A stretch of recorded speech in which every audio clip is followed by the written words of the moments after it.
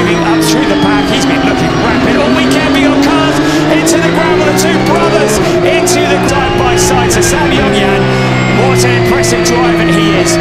He's come from the world of MX5 racing, and he's a driver who's looking for sponsorship, hence the sign on the door. And would dearly love to do a full season, but he goes wide out of turn 9. He goes the wrong side of the cones. Carrera Cup Benelux, we have that clearance.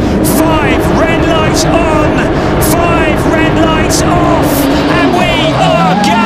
Robin de Haan moves across to try and block Glenn Van Parijs, but Parijs had a great start on the inside. Horse Felix Felbermeyer also there as well into turn 1. It's Glenn Van Parijs who's made the best start in towards turn 1 and a round up towards turn 2. De Haan down into 3rd place, and it's Horse Felix Felbermeyer challenging Sasha Norden. What a poor start for him. He spun around into turn 1. Keep an eye on Gilles Magnus. He's also made a great start into the corner. Comes the rest of the field, but it's Robin de Haan who leads the way into turn 3, and it'll be flat out towards turn 4. It's Glenn Van Parijs who leads the way from Robin de Haan, who's dropped back into 3rd place. Horse Felix Felbermeyer into 2nd place. Robin de Haan with Gilles Magnus also there as well. It looks like Flint Schuring, who's also made a great start moving up through the pack. He's been looking rapid all weekend. We got cars into the gravel. The two brothers into the gravel. That's Zakar Slutsky and Artem Slutsky. They both recover. They're both out together, but the two drivers have been pretty identical in their lap times, are running together on the track as well. So a lot of drama further back through the track, but now Glenn Van Parijs coming under pressure from Horst Felix Felbermeyer. Horst Felix Felbermeyer also racing in Porsche Carrera Cup Germany, and he is looking very, very eager, looking for his first ever win as a driver on the inside. He took his first ever win at Zandvoort. That was Ariel Levy. Just saw him making a move further back through the pack in 11th place. The cars keeping within those 3 bollards. Track limits are vital here at the Red Bull Ring. You can see track limits, you will pick up a penalty. Across the line we come.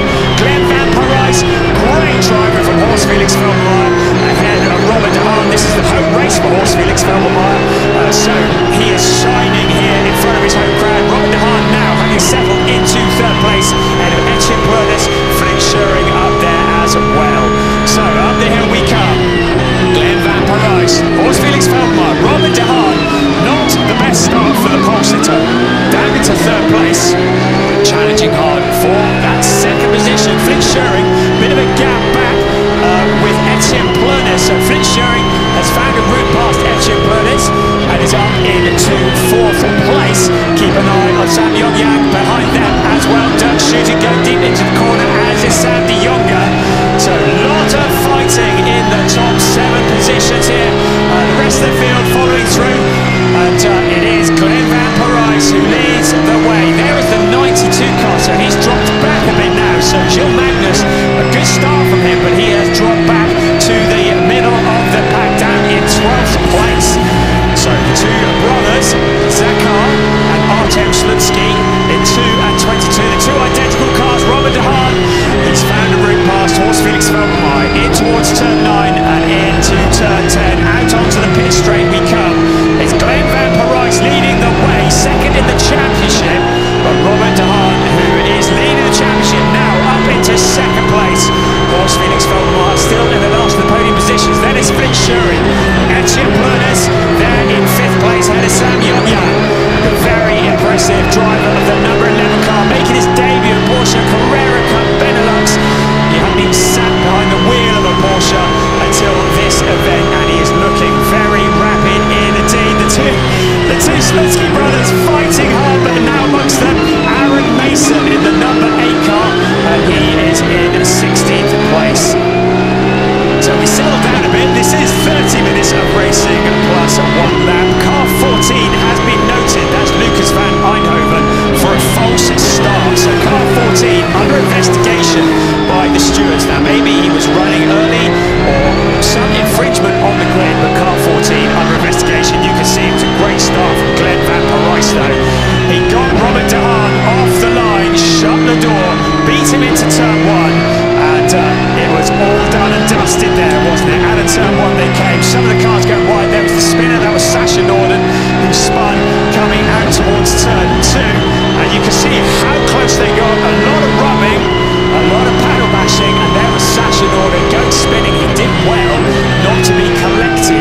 by anybody, but he's kept out of trouble, and he rejoins, but he is last but one. The only driver behind him is Peter Ronson, who is in 25th place, but Sasha Norden avoided any contact with any cars when he was pointing in the wrong direction, so he lives to fight another day on that front.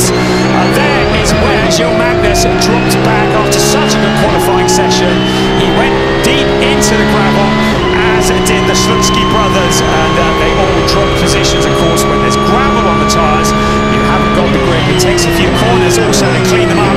Now challenges for position further back, and that is the aforementioned Gilles Magnus challenging as he moves up the hill, and it was Robin Knudsen that he moved to the inside of, so taking that position back again, but really good to have Gilles Magnus on the grid for this event in the car that we have seen in the hands of Benjamin Packer and Bertrand Baguette. That is the August by GT car.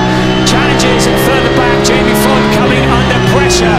The Slutsky brothers, one in front and one behind. Also there is the number 13 car of Juan Viñas involved in that fight. He's fending off Aaron Mason in number 8. So the race settling down a bit now.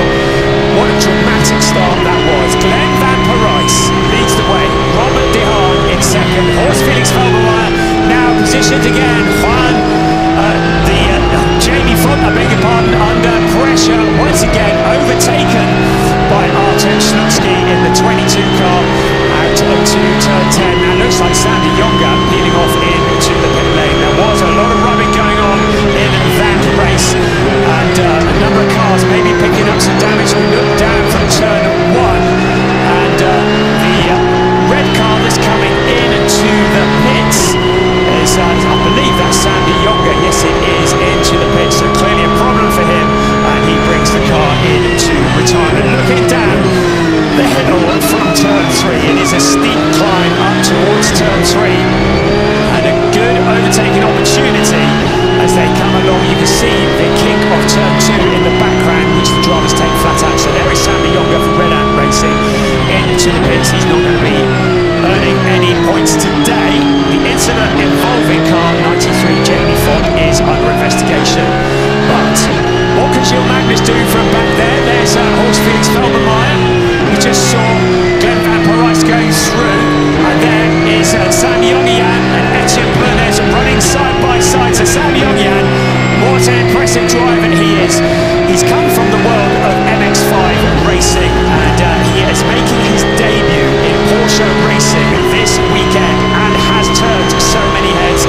He's a driver who's looking for sponsorship, hence the sign on the door, and would dearly love to do a full season, but he goes wide out of turn 9. He goes the wrong side of the cones, and he loses that position, and it is Etienne Blunes who goes through, continues in 5th place, and now Sam Yongyan drops back and into the clutches of Dirk Schuiten, who is moving forwards in the number 57 car. You can see how hard he's pushing there, but such a good qualifying session from him, and has been towards the top of the timing sheets from the moment he sat in that car. Also in the background, Ariel Levy, he's in 8th place and closing in on that battle in front. So the silver car is Etienne Blunes, that's the number 75. Sam Yongyan in the number 11 multi-coloured car in 6th place, and then it's Dirk Schuiten and Ariel Levy, the driver from Israel who took his debut win in the Porsche Carrera Cup Benelux back at Zandvoort. Now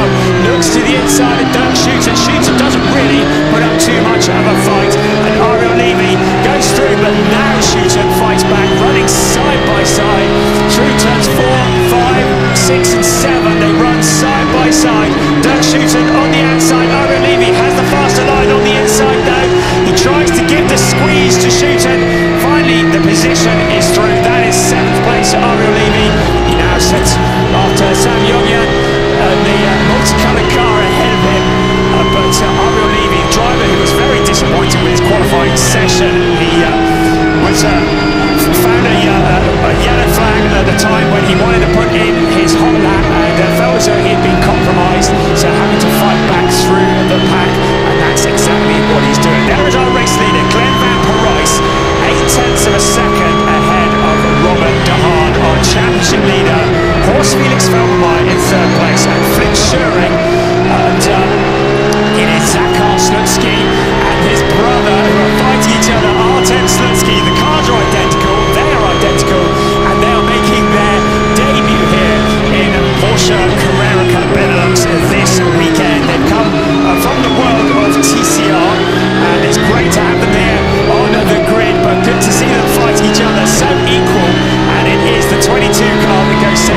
So Artem, who goes through to take the position away, but Zakar now fighting back, and they run absolutely side by side. This is for 13th place in the race. So Zakar Slutsky in car 2, and it is the Artem Slutsky in 22. Brilliant stuff. It's advantage car 2 at the moment, and the only way we can tell them apart is the yellow and the orange wing mirrors. But brilliant stuff, good entertaining racing, clearly enjoying themselves in Porsche Carrera Cup Benelux. They've also been in Porsche Carrera Cup Italy, and they come here and join the grid for this as guest drivers. Now look at Etienne Plones, and there is Sam Yongyan, just absolutely monstering that car. So the JW Race Services at Porsche. So Sam Yongyan, we've mentioned him already, he comes from the Netherlands, and in his first ever test in Porsche Carrera Cup, he was instantly about 6/10 behind the pace that was set by Robert De Haan in his first ever test. So he would dearly love to do a full season here if he can find the sponsorship, and he's proving that as he challenges Etienne Plones once again for that 5th position. Further back, the fighting continues. The number 39 car is Yannick Kakea in the Pro-Am category. He's the leading Pro-Am driver, car 39, and behind him Lucas van Eindhoven and the Slutsky brothers running very much as one, and it is Lucas van Eindhoven now coming under pressure. The green car of Lucas van Eindhoven, his old brother who is in Porsche Carrera Cup Germany, and it is the 22 car Artem Slutsky who finds the route past. He is followed by Zakar Slutsky in car 2. So Lucas van Eindhoven losing 2 places in just a couple of corners, and that is down into 14th place. So Etienne Plones and Sam Yongyan going side by side, and Yongyan is through into 5th place. He is no respecter of experience, so the young driver, just 18 years old, now up into 5th place, relegating Etienne Plones, but keep an eye on Ariel Levy behind as well. Ariel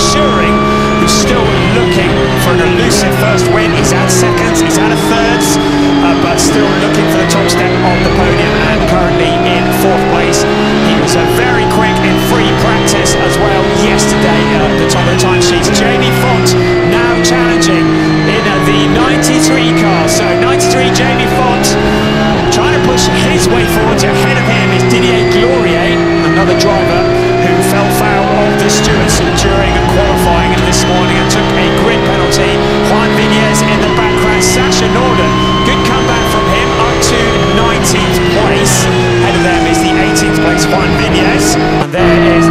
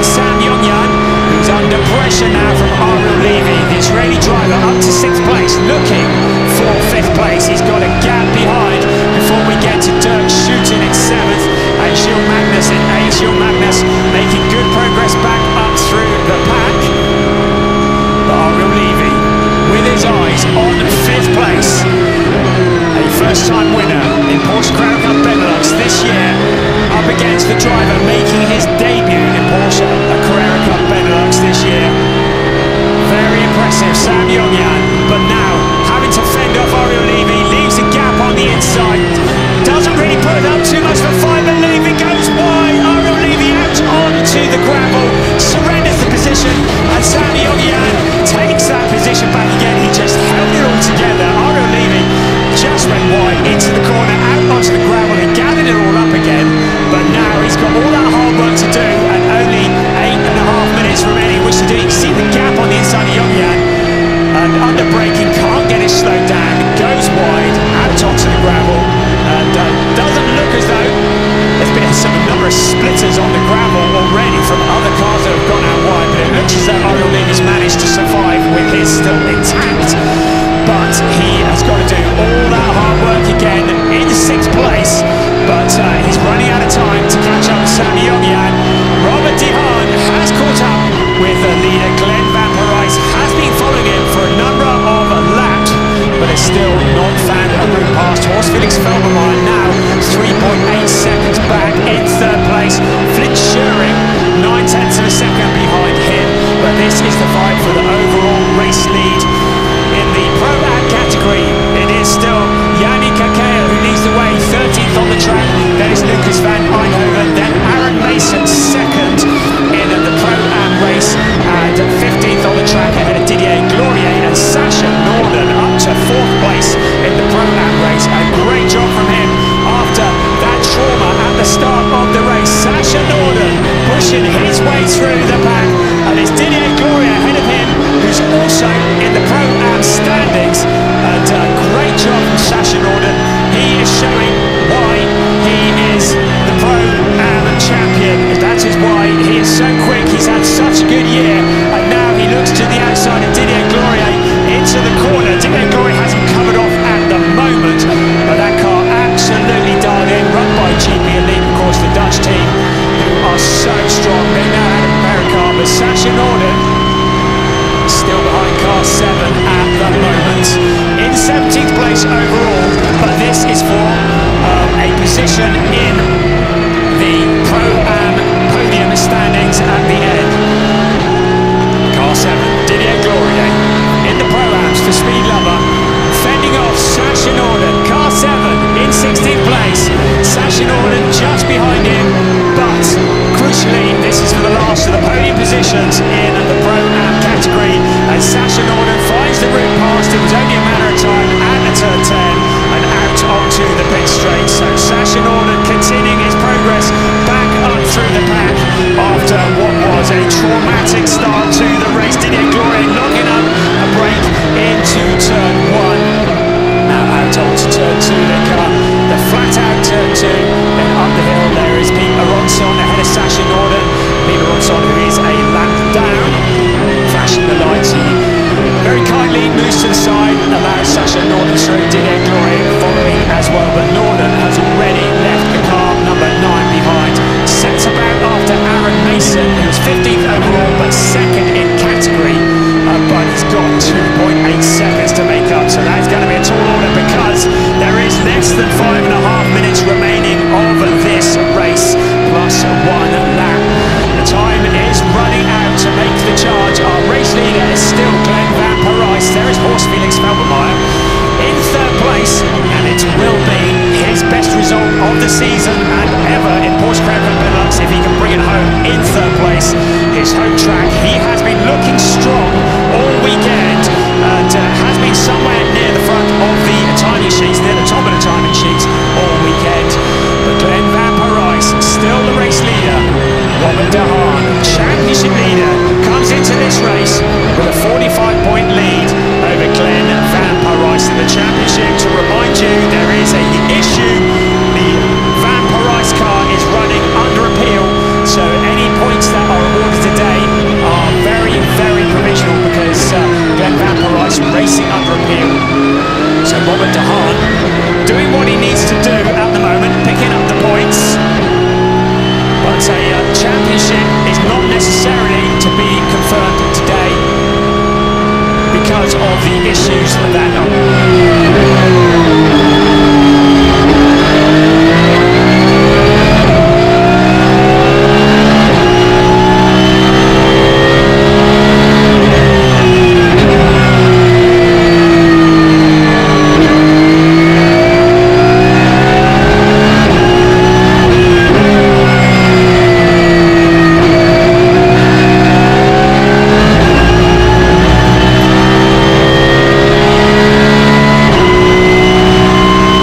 Porsche Carrera Cup Porsche Carrera Cup Benelux, and there is our race leader Glenn Van Parijs with Robert De Haan in his wake, looking for a route past.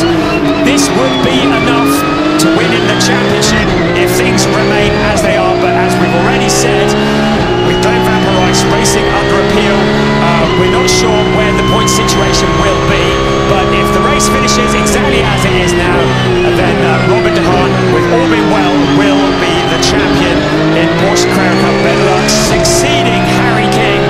Glenn Van Parijs, though, leading the way. Horst Felix Felbermeyer now 3rd place. Glenn Van Parijs gets a wheel onto the dirt. Robert De Haan following, can't capitalise on it at the moment, in towards turn 9. He sees a gap on the inside. Then into turn 10 and back out onto the pit straight. Glenn Van Parijs, he got that jump at the start of the race and is led from there on. Robert De Haan across the line. You can see the gap between them. The gap 0.4 of a second. It's closing up on some of the corners to absolutely nothing. But Glenn Van Parijs doing what he needs to do just to stay at the front. He has the fastest lap of the race, so there will be a point awarded for the fastest lap, and Glenn Van Parijs will pick that up. But we have a minute and a half plus 1 lap of this race remaining. After today, there are only 26 points available on the table, and if things finish as they are now, then Robert De Haan will extend his championship lead to 40 points. It will make him the provisional champion in Porsche Carrera Cup Benelux.